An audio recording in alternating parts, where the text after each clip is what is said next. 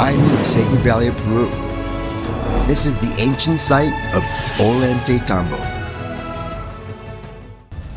When the Inca saw these windows, they knew they were special, just like we today know that they're special. We are here at the megalithic walls of Ollantaytambo. I want to show how big these rocks are. They're absolutely humongous. You never really get a size of how big they are until you see a human walk next to them. And look at the precision work that you see. This is something extraordinary throughout the world. Unbelievable. So we have our first window here, and it is 72.3 centimeters. So now we're going to go to the next window.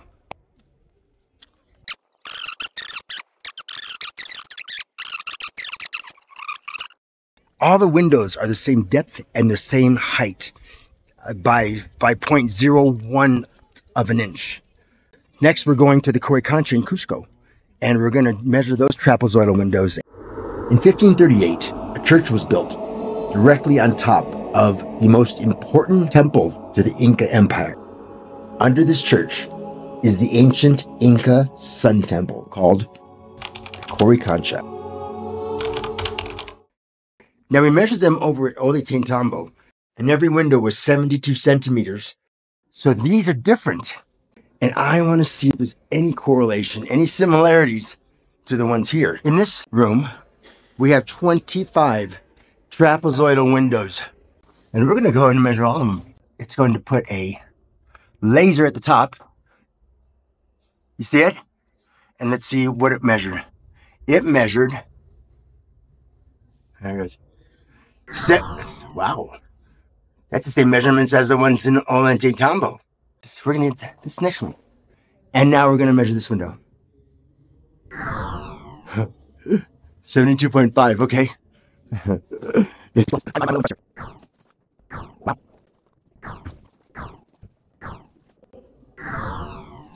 Every single window is 72 centimeters.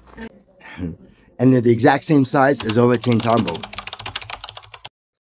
What were these windows for? And it must have been extremely important to them that they had to be the same size. They had to be exactly the same size, 72 centimeters. Why? There has to be a reason. Why was it so important to them that they had to be the same size? And what were they used for? Comment below if you have any suggestions.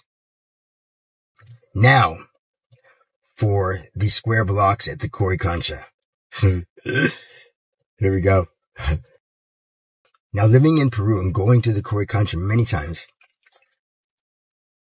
I noticed something that blew my mind. No one mentions this. You see these trapezoidal windows and doors made out of square blocked basalt. But your eyes are deceiving you, and nobody's mentioning this. Look at this. You see this block? See the line in the center? That's part of the block that goes around here. Same thing, and it goes out here. So you can see these irregular masonry cuts are everywhere. Each trapezoidal window is the exact same size and shape, but each stone is a different size and a different shape. How did they make these? Just look at the extreme advanced precision.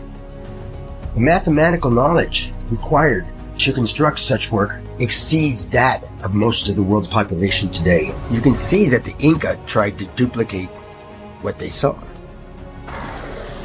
When the Incas first saw these, they knew they were special. Just like today, when we see these, we know they are something special.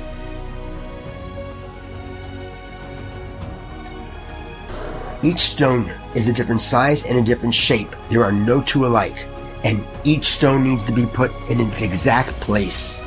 But each trapezoidal window is exactly the same size and shape.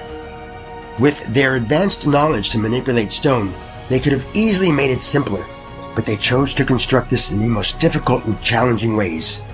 What more lies to be discovered?